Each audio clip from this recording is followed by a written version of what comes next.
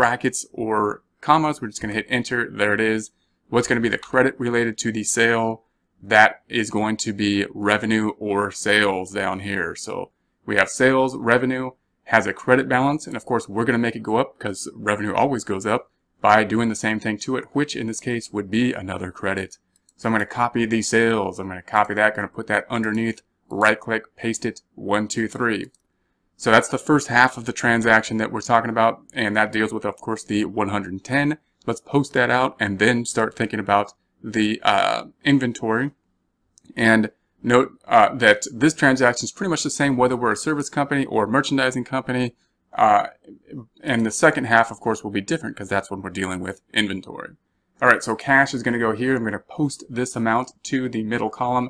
We have the beginning balance. We're going to see what happens in the ending balance. We are in N6. We're going to say equals, point to the 110 here. That's a debit. This is a debit. It's going to make it go up in the debit direction to 190. And you can see the change, of course, up here, what's happening to our assets. Of course, assets went up on this account.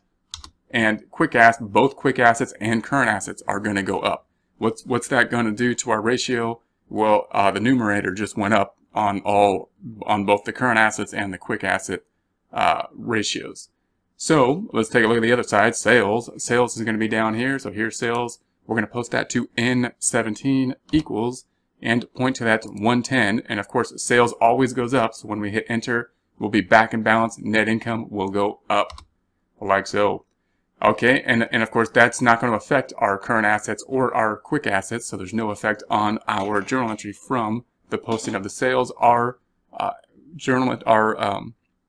ratios that we're looking at, the current ratio and the quick ratio, are looking at the liquidity, the balance sheet for the most part.